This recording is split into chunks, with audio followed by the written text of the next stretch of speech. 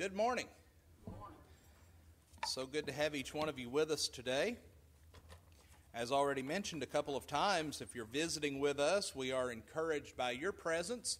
Want you to feel welcome here, and we invite you to come back and worship with us anytime that you have the opportunity to do so. Before we get into our lesson this morning, I'd like to ask you to keep a very special lady in your prayers at this time. I don't know that there's anyone here other than myself that knows this lady. Sister Marilyn Ellis. She was a longtime dorm mother at Crowley's Ridge College. Had a lot of influence on a lot of different people. She was one of these people that everyone fell in love with, and she really became, she basically became our mother when we were there. In fact, most of us still refer to her as Mama Ellis. But Sister Ellis has suffered a stroke, and she is in St. Bernard's. She's doing okay, but she still has a long way to go. And so if you would, please remember Marilyn Ellis in your prayers at this time. The Gospel of Luke has some very unique traits. It introduces us to some different parables that we don't find in the other Gospels. It stresses to us that the blessed gospel is for all, for Jews, for Gentiles, for outcasts, for Samaritans, for prodigals. It's the most comprehensive of the four Gospels. It shows us how Jesus has the ability to transform our society. It stresses to us the working of the Holy Spirit and prayer. And about 20 times in this gospel, it stresses the subject of joy. Joy and rejoicing. It has been said that joy is not easy to describe to those who only know happiness. For happiness is the good feeling that you get when you have what you want. Happiness is that which is short-lived and leaves when your circumstances change. There is no secret to possessing joy. And the Bible reveals that joy is a fruit of the Spirit of God. In other words, the results of God's Spirit working in our lives is that we will be joyous people.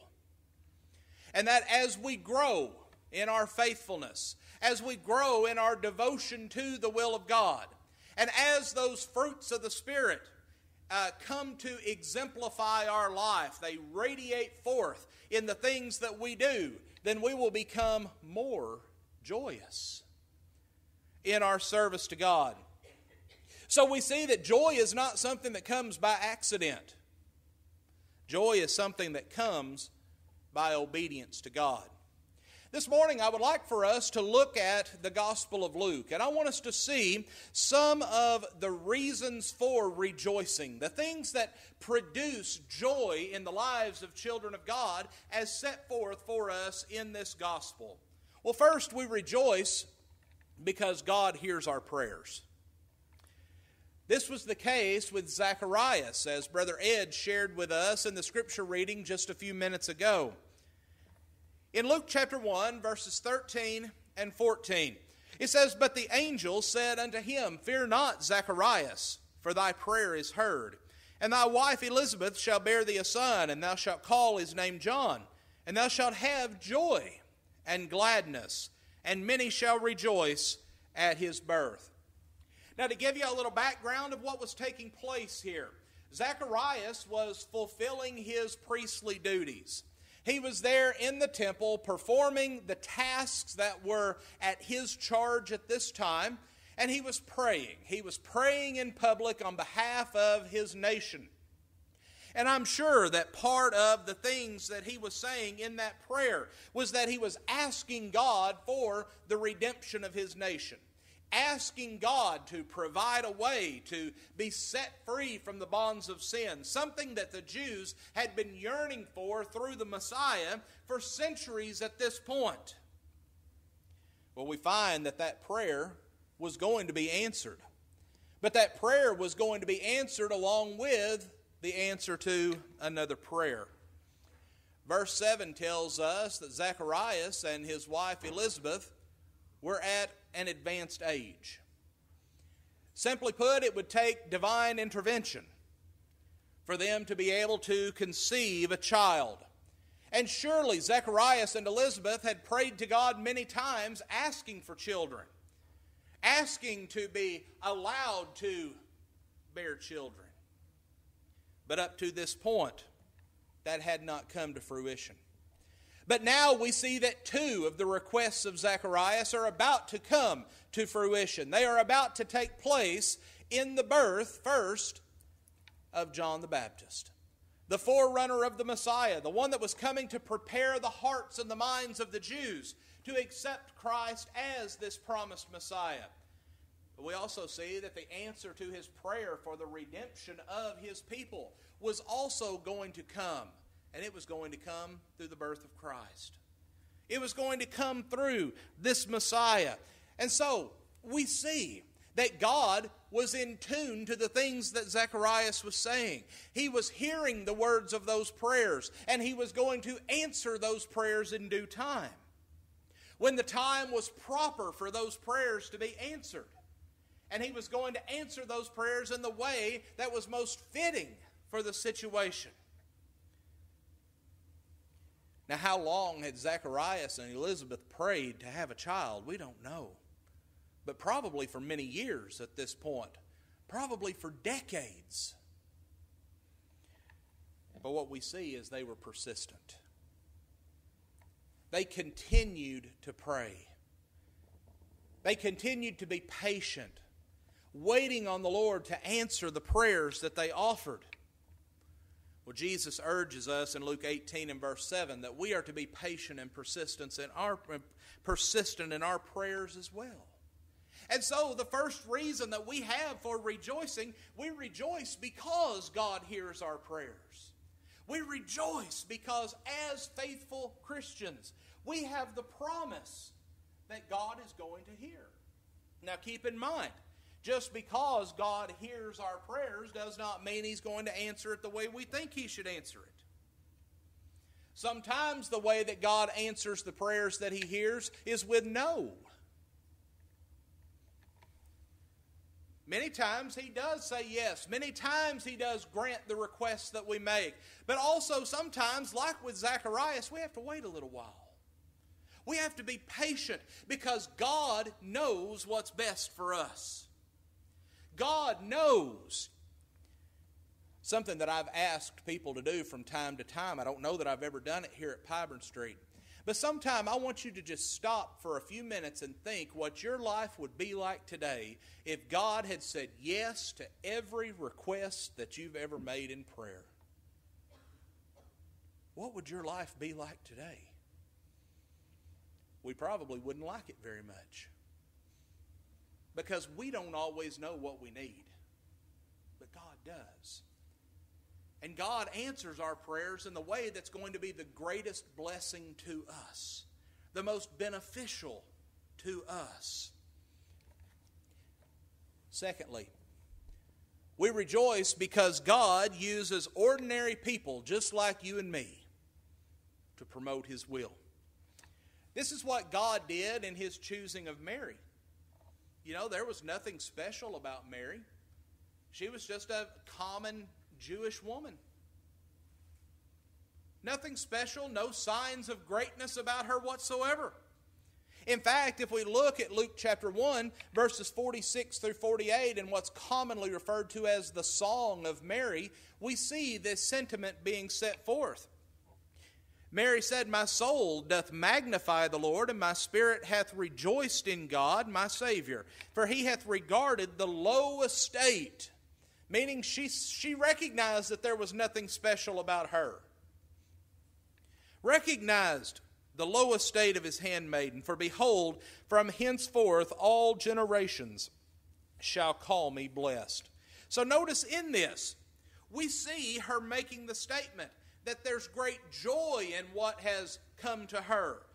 There is reverence toward God. She is accepting the task that has been placed upon her. She's grateful that God looked at her, and even though she saw nothing special about herself, she was a humble person, God bestowed this honor upon her. But notice that she also makes the proclamation that as a result of this, as a result of the task that God has given to her, that all generations would call her blessed. And certainly that's a true statement, isn't it? All generations do think of Mary as being blessed for what she was allowed to do. She was the one that was allowed to give birth to the Messiah. She was the one that was there with him, that raised him. She played a very important role in his life. She realized the importance of the task before her. And even though she was just a common person, folks, she was just like you and I, just a common person. God used her to promote his will. God used her to further his cause. We look throughout the New Testament. Look at the ones that were chosen to be apostles. Who were the ones that were chosen? Were they the religious elite? No. Were they the wealthy, high-ranking people in society? No. They were common people. Common, hard-working, humble people. But they were being used to accomplish great things for the cause of Christ. And the same thing rings true today. Common people are doing so many great things for the cause of Christ. And we rejoice as those common people. We rejoice that God is able to use us, to use you and I, to further his cause. We rejoice for that fact. Also, we rejoice because God has provided us with a Savior. Imagine what it would have been like living under the law of Moses without the Savior. Without the hope that Jesus has brought to us. Knowing that our sins are still binding upon us. And yes, through faith we know that in the future a Messiah is going to come, but we don't know when that's going to be. I couldn't imagine living under that system. But we rejoice today that we don't live that way. We rejoice today in the fact that God sent his Son. We rejoice that we have a Savior, that we are no longer bound to sin, that we've been set free, and we have the hope of heaven. We rejoice that we have a Savior. And that's the good news, isn't it, that the angels proclaimed to the shepherds on the night of Jesus' birth in Luke 2, verses 10 and 11, where the angel said to them, Fear not, for behold, I bring you good tidings of great joy, which shall be to all people, for unto you is born this day in the city of David a Savior, which is Christ the Lord. That good news was that long-awaited Savior, that Messiah, had now come. And no longer were they to be seeking for a coming Messiah, but they were to accept the Messiah that was there. They were to accept that Jesus is the Son of God, place their faith in him, and no longer live by the letter of the law, but to place their faith in him, to realize that Jesus had come as a Savior, the Messiah, as a ruler, that he was going to establish a kingdom. And through that kingdom, they would be able to restore that relationship with God that had been lost in the garden. When sin entered into the lives of mankind, they were separated from God. But we, through the blood that Jesus shed on the cross, we have the ability to have our sins taken away. We have the honor from that point forward of wearing the name of Christ, of having a special relationship with Christ, a fellowship with him. Remember, Peter said in Acts chapter 4 and verse 12, Nor is there salvation in any other, for there is no other name under heaven given among men by which we must be saved. Jesus is the Savior. He's the only one. Salvation is not found in anyone else. But it's up to each one of us to decide, are we going to accept that or not? Are we going to let Jesus be our Savior? Are we going to submit to His will? Become a child of God. Folks, we rejoice today because we have a Savior. We rejoice because of Jesus. Next, we rejoice today because Jesus knows our name. The Scriptures tell us that our name is written down in heaven. In Luke chapter 10, Luke explains how Jesus sent out 70 disciples, sent them out in pairs, and the purpose of this limited commission was to go out and prepare the cities where Jesus was going to be traveling, to go and to let them know that Jesus was about to be there, that they needed to be ready, be watching for Him. Well, they came back to Jesus, and they were rejoicing. But their cause of rejoicing was not what it needed to be. They came back and they were rejoicing because they had the power to cast out demons. That was what they were happy about. That was what was producing this joy, this rejoicing in them. But Jesus says, no, that's not what you need to be happy about. No, that's not what needs to produce joy in you. Notice beginning in verse 20. He says, nevertheless, do not rejoice in this, that the spirits are subject to you, but rather rejoice because your names are written in heaven. Think about that. It makes us feel special, doesn't it, whenever we meet someone that we've not seen in a long time and they remember our names. It makes us feel special and important. And there are some people that are wonderful at being able to remember people's names. I'm not. It takes me a while to do that. But there are some people you meet them one time, see them 10 years later, they're going to remember your name. It makes us feel special. It makes us feel warm inside. It gives us a good feeling about that relationship with that person. God knows our name. God knows the name of each and every person that is here today, each and every person that is in this world. God knows us.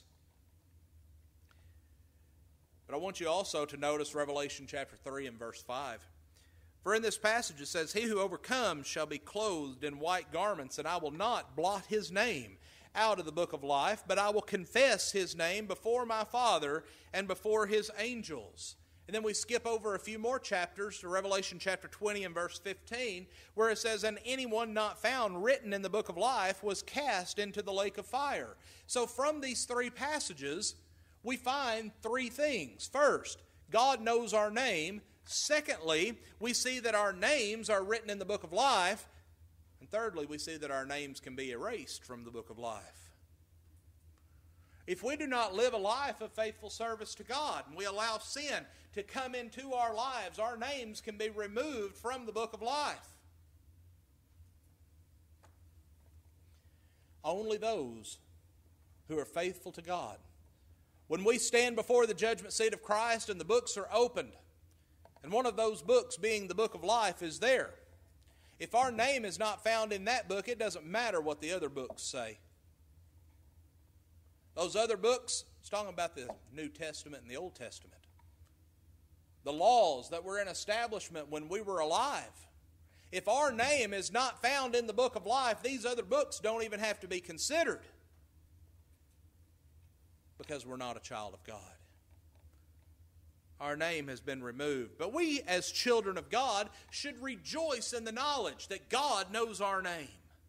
God knows who we are. He is in tune to our lives. He sees both the joys and the cares. He knows the struggles. He knows the joys. He's there and knows about us. That's really amazing when we think about that. We rejoice that our God knows us. Next, we rejoice because God has revealed His will to us. In Luke chapter 10, after telling His disciples that their name is written in heaven, He says in verses 21 and 24, he says, "In that hour Jesus rejoiced in the Spirit and said, I thank thee, Father, Lord of heaven and earth, that thou hast hid these things from the wise and the prudent and revealed them to babes." And then skipping down to verse 24, "Blessed are the eyes which see the things that you see. For I tell you that many prophets and kings have desired to see what you see and have not seen it, and to hear what you hear and have not heard it." You know, it's interesting to me that as Jesus is praying here, he prays a prayer of thanksgiving, but what he is thanking God for was that God's will was not revealed to certain people. You ever notice that? Notice what he says. He is rejoicing. He's thanking God that those who are prideful, those who are arrogant, those who would abuse the will of God, he said, those are the ones that your will has not been revealed to. Your will has been revealed to those who will love it, who will honor it, who will share it. Your will has been extended to those who will live by it.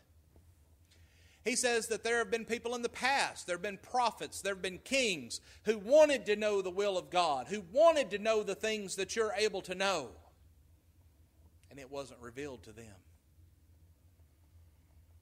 But to you, you're able to know the will of God. I made a statement in a lesson a couple of weeks back about the fact that you and I, today, as children of God, have the ability to know everything that the apostles had the ability to know. And the way that we know that is because God has revealed His will to us. And we are to contend earnestly for the faith that was once and for all delivered to the saints. The Holy Spirit inspired the apostles to lead us into all truth. The way they did that in the first century was through their oral teachings, and the way that they propagated that was through the books that have been written, through the things that we have contained in our word today. And so the very will of God that was revealed to Christ, that was revealed to the apostles in a miraculous way, is still revealed to us today by way of God's word. We should rejoice over that fact. We should rejoice that we have the Word of God. We have His will revealed to us. As the book of Psalms tells us, God's Word is a light to our path.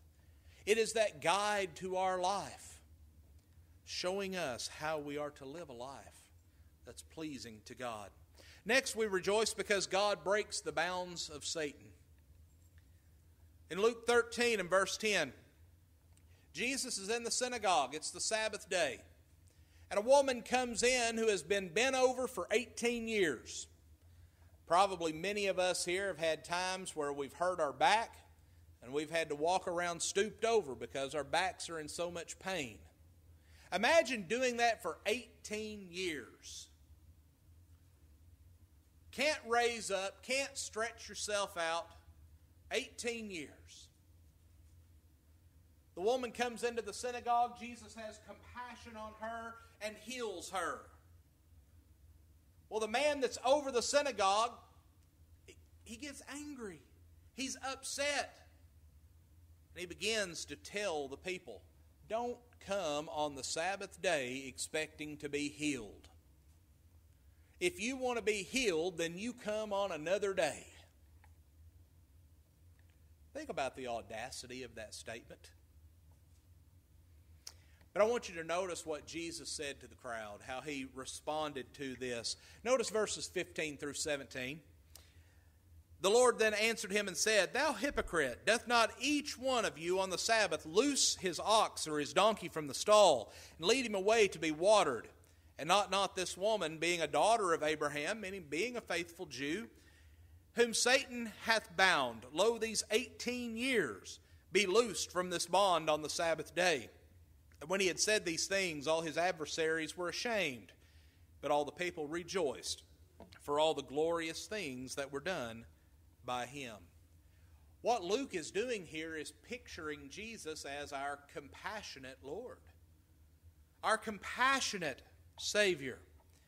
This incident stresses the compassion of Jesus. But what he does here, he presents a great contrast. Here it was the Sabbath day. The Jews are saying, we have to keep the letter of the law. The letter of the law says that there are certain things that you are just not supposed to do on the Sabbath day. So if we're going to keep the letter of the law, don't you come here expecting to be healed. Don't come here expecting to do anything but worship God. But then Jesus turned this around. Jesus knew that those Jews cared very deeply for their animals. He knew that in many ways their animals were a tool, something that they used in their trade. If it was not for the care that they gave to their animals, they would suffer in many ways. Now, certainly on the Sabbath, they were not allowed to go out and to draw water or to carry water, but one thing that they could do is they could go out and they could loosen the binds that are on those animals, and they could lead those animals to a place to get water. So Jesus asks the question. He says, if it's okay for you to loose your donkey, for you to loose your cattle, and to lead them to get water on the Sabbath day, then why can we not take this woman who is a faithful Jew, who has been bound by Satan? In fact, the text says that it was a demon that caused this, has been bound by Satan for 18 years. He says, why can't we help her? Why can't we loose her from that infirmity that she has? Well, obviously, Jesus' opponents, they were ashamed because they saw the wise reasoning that he was using here. But the crowds, they rejoiced because they were finally seeing the true essence of what our faith is supposed to be. They were finally seeing that it was not about a strict, rigid letter of the law. Now, yes, there were some things that they were not to break. But what they were doing was they were binding where God had loosed. They were binding things. They were making things more strict than they had to be. And the people were finally seeing that this is not the way that it's supposed to be. This is not what God intended. So we rejoice today in the fact that God breaks the binds of Satan. We also rejoice today because God welcomes the penitent. We read in Luke chapter 15, verses 8 through 10, about a woman who lost a coin. And when she found that coin, she went out and she wanted everybody to rejoice with her that she had found that coin.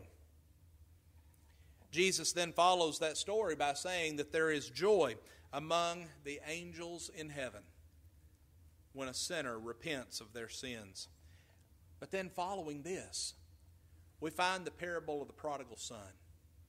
And we notice in verses 31 through 32, it says, and he, referring to the father of the prodigal son, said to him, talking about the older brother, says, son, you are always with me, and all I have is yours. It was right that we should make merry and be glad, for your brother was dead and is alive again, and was lost and is found. So notice what we see. We see a loving father who knows that his younger son has fallen away, and he's there, he's watching, he's waiting, and he runs to meet his son. This was not something that was common in that society. The elders did not run to the younger. The younger people ran to the elders. He runs to meet his son. His love is displayed. He falls upon him. He kisses him, showers him with love, tells him how happy he is that he's come back. That's what God does for us. Have you ever thought about that? When we fall away into sin, and as the parable of the prodigal son says, he came to himself. When we come to ourselves, when we come to our senses, when we realize that we're not doing right, and we come back to God, and we're repentant, we ask God to forgive us, Well, what does He do? He showers us with love. He forgives us of our sins. He welcomes us back into the fellowship of His family. If that's not a reason for rejoicing, I don't know what is. We rejoice because we have a loving, forgiving Heavenly Father who is willing to forgive our sins if we're willing to repent. And it may be this morning that there is someone sitting here today that has strayed from the faith, that you've turned away from God, you've gone back out into the world, you've been living a life of sin. The Father is waiting with open arms to welcome you back. But not only is your Heavenly Father waiting on you to come back, the angels in heaven are going to rejoice. The blood of Jesus is going to be there to forgive your sins. And each and every person in this place today will rejoice with you.